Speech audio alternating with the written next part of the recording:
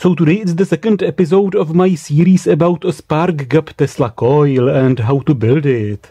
And this episode is about this high voltage transformer. The voltage of the transformer has to be enough for the spark gap to operate, basically to make an arc in it. But it also doesn't make any sense to use a too high voltage because such transformers are harder to get and the voltage is harder to handle. So I would recommend something like 2 to 15 kilovolts, even though 2 kilovolts is still quite low and the spark gap may not work properly at this voltage. You have to use a very small distance in it and it's going to get unstable, and you can use it in a worst case for a very small Tesla coil, but I think a more reasonable range is about from 4 to 12 kilovolts. And this is roughly the size of secondary I plan to use, and I think about 6 or 8 kilovolts should be fine. And for this size of secondary you probably need something like 500 to 1000 watts of power. And of course the required power doesn't go up with the size of it linearly. If you, for example, double the size of this, you probably need about 4 times to 8 times more power. The power depends more like on the second or even third power of the size of it.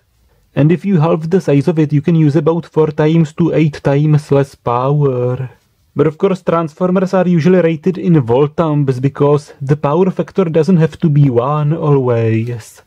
And if you, for example, have a 1000 voltamp transformer which supplies 10 kilovolts, which is 10,000 volts, then the output current is going to be 0.1 amps or 100 milliamps. So that's the voltage and the power of the transformer, but on top of it the transformer has to be current limited. It has to be short circuit proof, basically, as I said in the previous video. Some transformers are inherently current limited and short circuit proof because of their construction. Those usually have magnetic shunts. This is an example of a transformer constructed with a magnetic shunt, which is this part. It has the primary, the secondary and this magnetic shunt, which limits the current when it's shorted out. You can basically short it out or overload it without exceeding the maximum current of it. And also when you load it, the voltage on the secondary easily drops. The voltage on the secondary drops steeply with the loading current. Let's see what's happening inside of the transformer. The magnetic flux goes from the primary, and when it's not loaded, it goes the easier path. So it goes through the secondary like this, because the core in the secondary has no air gap. And it's easier for the magnetic field to travel through iron than it is to travel through air. So it chooses this path. But when you short it out, the current in the secondary coil basically works against the magnetic flux from the primary. And so the magnetic flux doesn't want to go through this coil and it chooses a different path. It goes through the magnetic shunt here. When it's overloaded or shorted out, the magnetic flux basically goes like this. It avoids the secondary. And the size of this air gap basically sets the current limit. If there was no air gap, the magnetic flux would basically go through the shunt even when it's not loaded, and so the secondary voltage would drop even with no load and it would be able to supply just a very little current. On the other hand, a normal transformer with no magnetic shunt will have a very high short circuit current. When you short it out, it will probably trip the breaker or blow a fuse or overheat. And this is because the magnetic flux, and of course I mean AC magnetic flux from the primary, has no other way to go than the secondary. But when it's shorted out, it will result in a very high overcurrent. In a normal transformer, the short circuit current is more or less limited by just the resistance of the windings, which means that it's limited resistively, so it dissipates quite a lot of power and it may overheat. Of course, it may also try to force the magnetic flux through here, but it has to travel a very long distance through air. And of course, forcing the magnetic flux to go a long distance through air requires quite a high current in the primary, so it may overheat. And of course there are various shapes of transformer cores. A lot of them look like this. This is a normal transformer, but If it has magnetic shunts, it may, for example, look like this. Let's say this is the primary and the magnetic flux through it can avoid the secondary like this. So this is how it avoids the secondary when it's shorted out, and this is how it works normally. So if you have this kind of transformer, you already have the current limited. But if your transformer is not current limited, you have to limit the current externally using, for example, an inductor, either on the primary side or on the secondary side.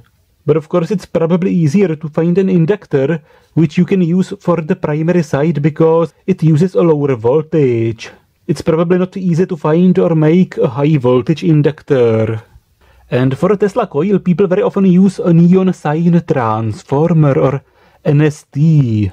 It usually supplies about 4 to 15 kilovolts and usually tens of milliamps. It usually has this kind of core with magnetic shunts, so it's current limited, and the secondary is usually grounded at its center top. It basically has two halves. For example, a 4 kilovolt one will have two outputs with 2 kilovolts on it in reference to ground, but with an opposite phase, so in between of them there is 4 kilovolts.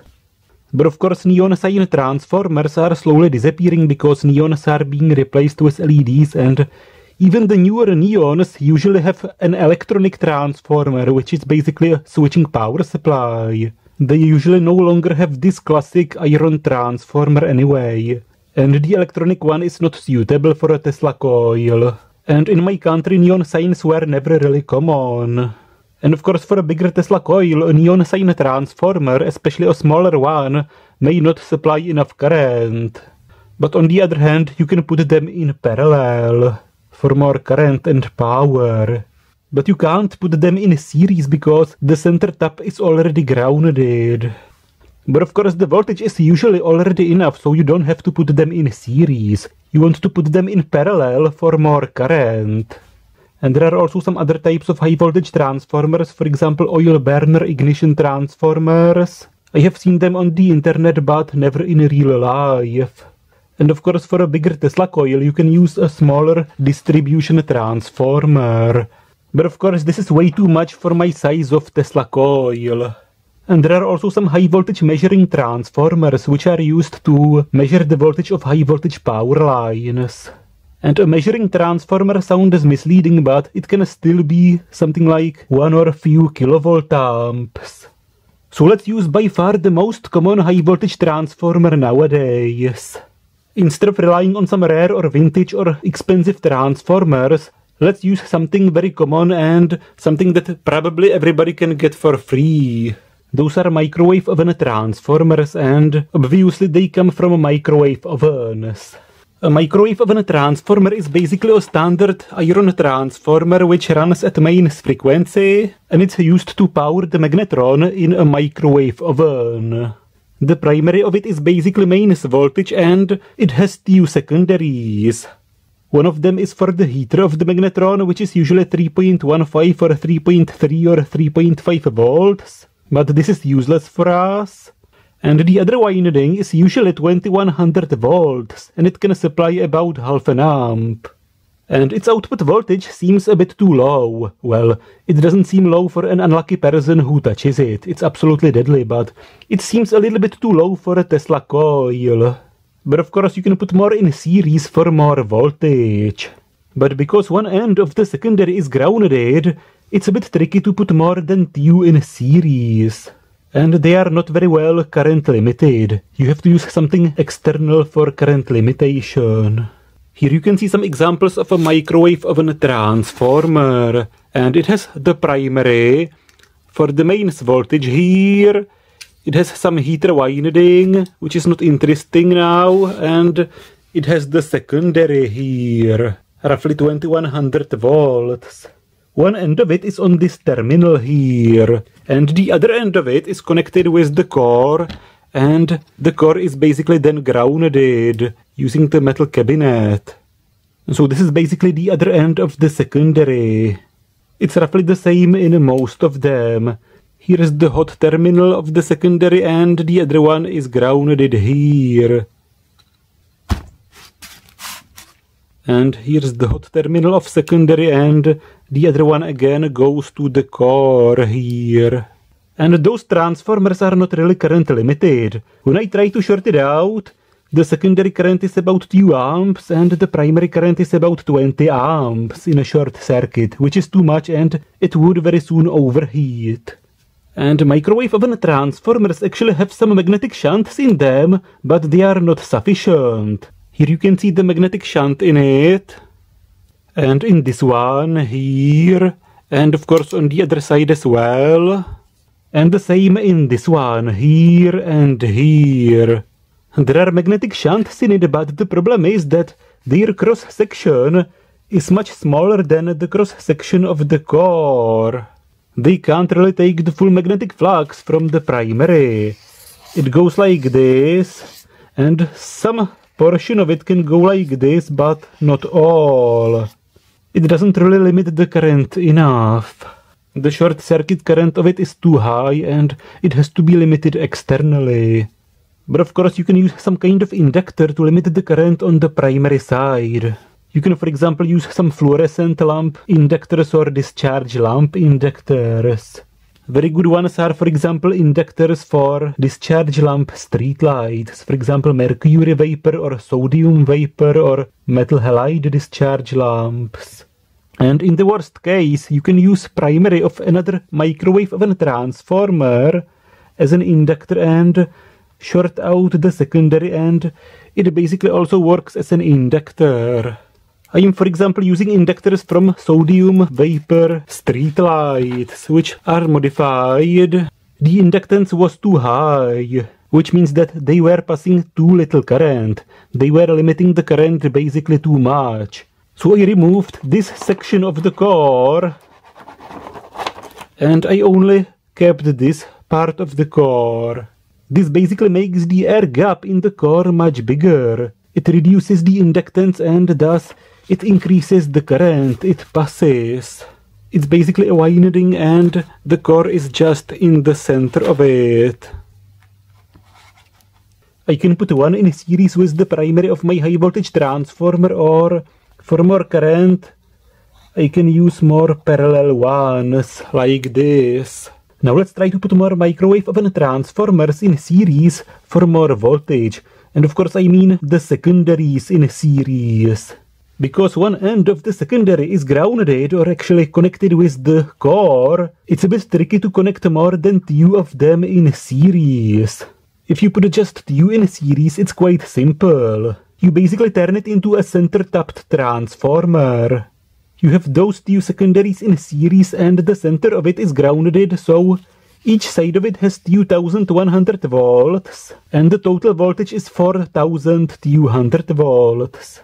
But of course for those voltages to add instead of subtract, they have to be in the opposite phase.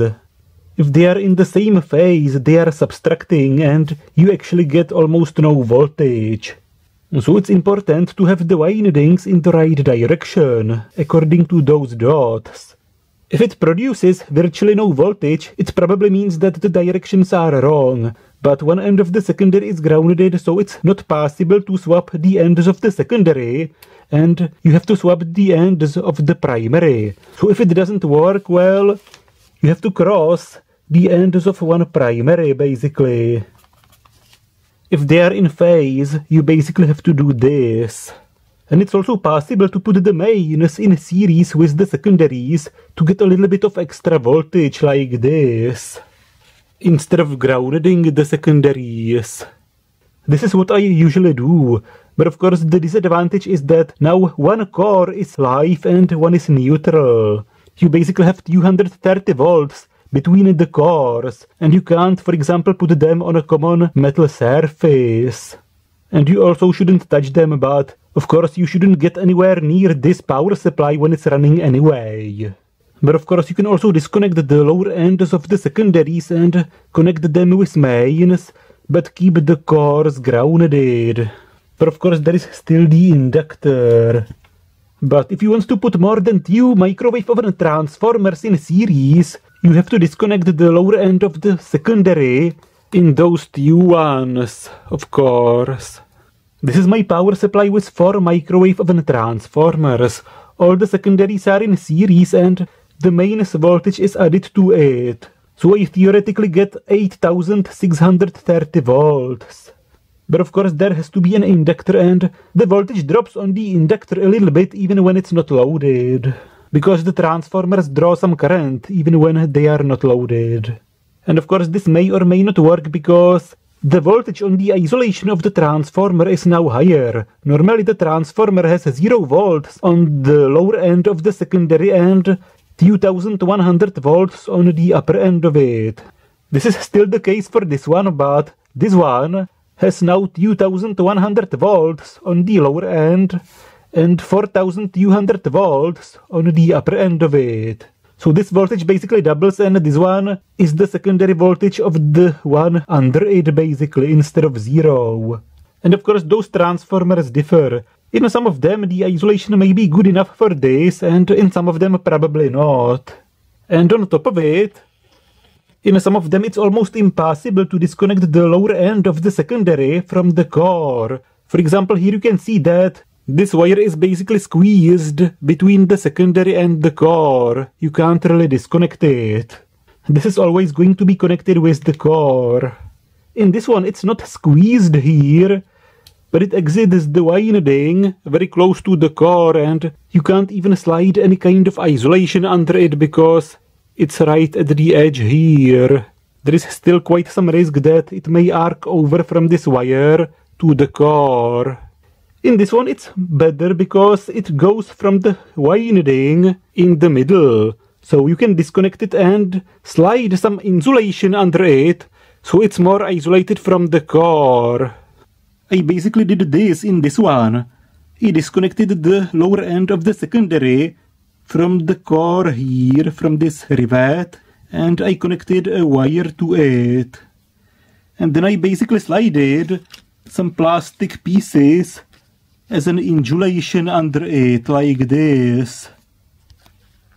So it's now insulated well. And for any case, I put also some insulation under the secondary on the other side of it.